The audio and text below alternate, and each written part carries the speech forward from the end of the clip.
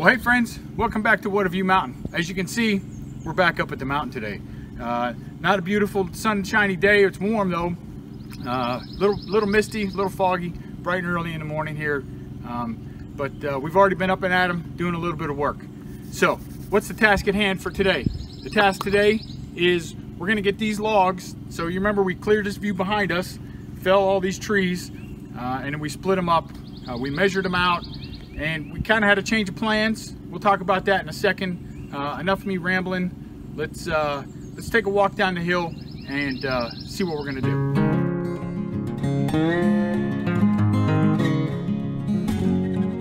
Okay, so as you can see, we've done a little bit of work on these trees that we fell.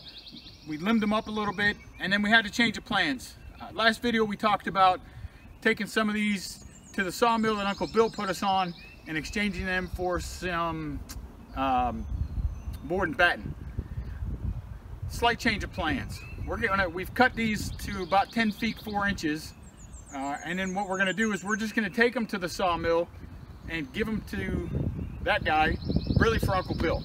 So Uncle Bill makes oak swings out of red oak, and he's got a shortage of red oak. So since Uncle Bill put us onto this, we're going to take these logs. Since we have some red oak, he needs the red oak. He's the one that introduced us to the guy to begin with.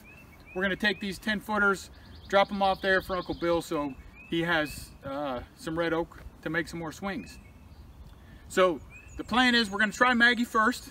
We've seen that before, so we'll kind of fast forward that. We'll do it again. We'll see if we can drag Maggie down here, hook a chain on, drag him up. Then we're going to load those logs onto the trailer using the winch and a system that the old fella at the sawmill told me about. So we're going to try that.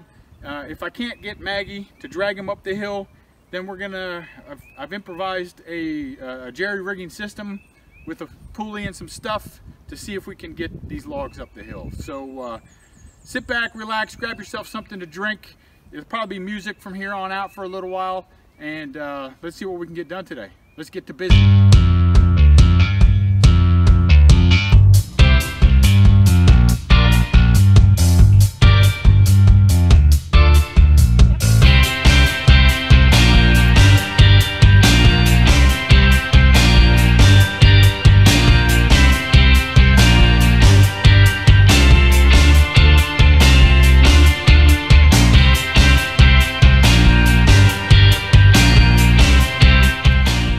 Guess we found Maggie's limit. Like I said, this is only 10 feet, but I think this is about 24 inches across. So a little heavier, pretty steep slope. I don't know, you can't really appreciate it, I don't think, on the film or on the video, but it's steep. So what we're gonna do now is we're gonna do some rearranging up top with the trailer and the truck, and let's see if we can get something rigged up that we can drag this up the hill without using Maggie. Okay, so as you can see, we got Blue Jean pulled up here right to the edge of the view. We have our rough country 12,000 pound winch. Some confusion about 12,000 pound, whatever pound winch you have, right? If you run this line all the way out, you're not gonna be able to pull 12,000 pounds. Most of them give you a little thing that tells you if you take out one wrap, you have 12,000 pounds. If we take out 2 wraps, we got 9,000 pounds, yada yada. They all tell you exactly what it is. So what we're doing is we've run this out, and we're going to walk down here. And rough country's been a great winch. We've used it a lot, and it's pulling Blue Jean up and down these hills several times. So, a while back though, we had an incident where this cable snapped. The old cable snapped off at the connection point on the winch. So I kept this synthetic rope, and a lot of people said, why keep this synthetic rope? Well, this is a perfect example of why, because now we're going to use this today to drag this log up this mountain. So let's walk down here, and we're going to just tie a quick knot in this rope, hook our hook to it, and then see if we can drag this up there. So let's walk down here and do that. Okay, so we're just going to tie a quick clove hitch, whatever you want to call this knot. It's just a wrap around, cinch down on itself. Nothing fancy. I'm not worried about this synthetic rope getting ruined, so it's going to just drag along the ground, the old synthetic rope, and I'm not worried if that knot stays in there. I don't think it will. I think I'll be able to untie it. Now let's walk back up the hill, get the old blue jean fired up and get the winch going.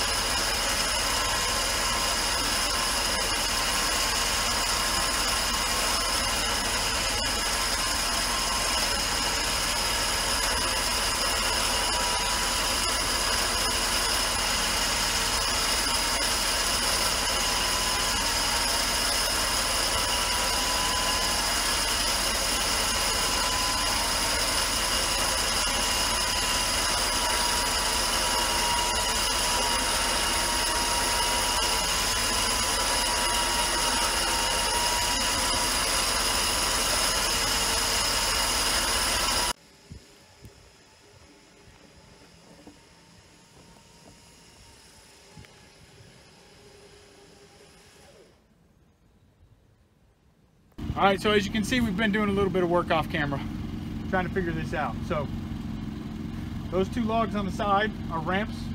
We got this log that's going horizontal right here, hooked to the chain, hooked to the winch, hooked to blue jean. So in theory, we're going to use the winch to pull this up, use those as ramps, and land it right onto the trailer. Of course, we've never done this before, so I expect it's going to be a disaster. However, you never know. Sometimes we get lucky and things go as planned. So let's set the phone. Oh, by the way, all this is being done on the phone because someone, that's right, this guy forgot all the camera equipment. So we're going to set the phone off to the side somewhere and see if we can't capture this calamity. So let's go do this.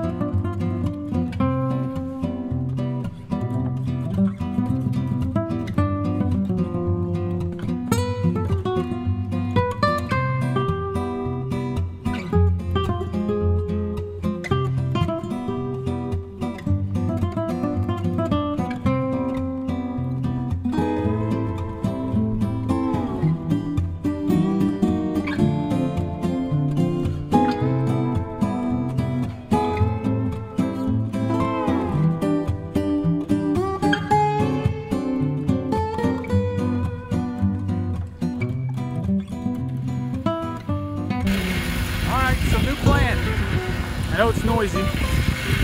We're just going to use the ramps on the trailer. We'll move blue jean to the front, pull it over, up the ramps, and then we'll just manhandle the logs, spin them around once we get them up on there. I think we're probably just going to be able to lift these two up and flip them up on there. So we'll do that real quick, and then we'll use Maggie. We'll change our vantage point. We're going to use Maggie to drag those logs the rest of the way up the hill and get them lined up behind the trailer. So let's see if we can flip these logs.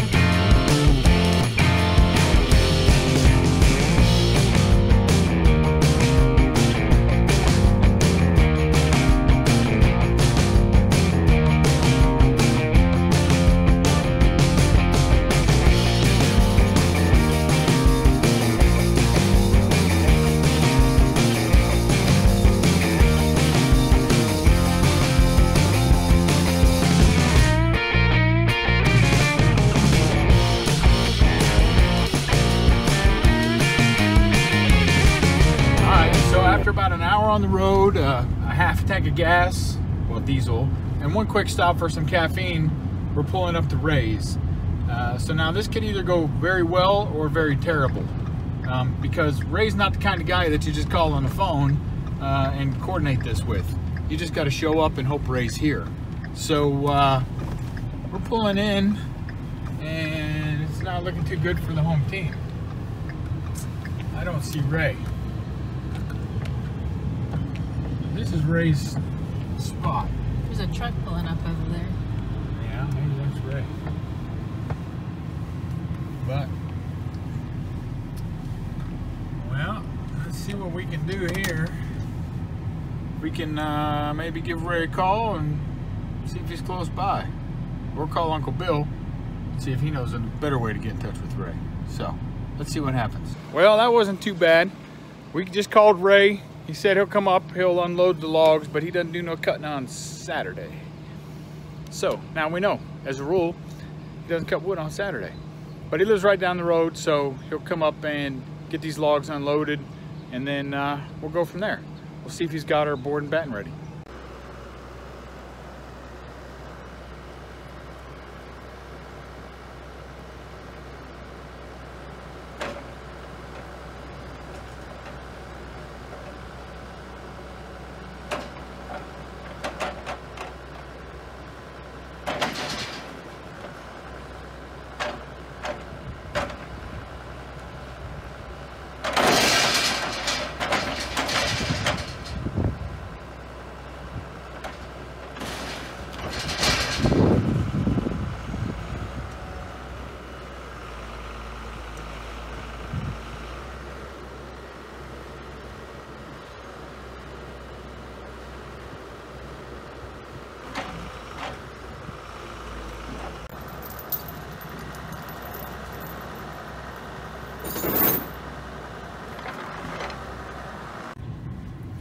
All right, so as you see, that went well. We got those boards dropped off, and maybe not red oak. I don't know. I'm not an arborist. I don't know red oak from a white oak from a post oak. Didn't even know post oak was a thing. But Ray said once he cuts into them, he'll see if they're red oak, then he'll cut them all up for Bill. If they're post oaks, then I told him he can just use them for whatever he wants to. And then we'll work out some kind of deal on the board and batten once he gets that finished for us, because he didn't get that finished for us either. So yeah, now we just turn right back around and head straight back up the Watavue mountain. So grab you something to drink. Let's go for a ride. So there you go, friends. As you can see, we have an empty trailer. We're back at the mountain. A good day's work. Hard work, absolutely hard work.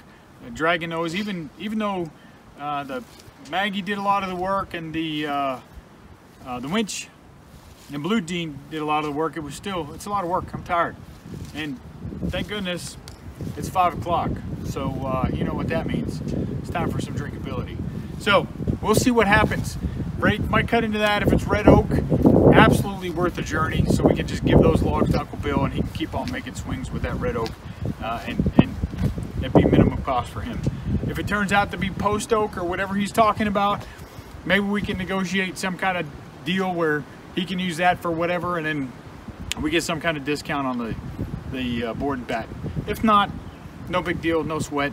If it turns out that it is post oak, the rest of it's going to be staying right here and going to be used up in the fire pit. So we'll see. So as always, it's an absolute blessing for us to be able to do this, for us to share our journey with you. We couldn't ask for anything more. So thanks for coming with us. Hit like, hit subscribe, hit the little bell icon, especially if you're new, hit that bell icon. We try to post content every week or two. We're slacking off a little, but that mini cabin is coming. I'm telling you, those folks have been with us. I'm getting an itchy finger. The prices are coming down. It's right around the corner, I promise, okay? In the meantime, check out this video right over here. And as always, we'll be safe. We'll see you next time.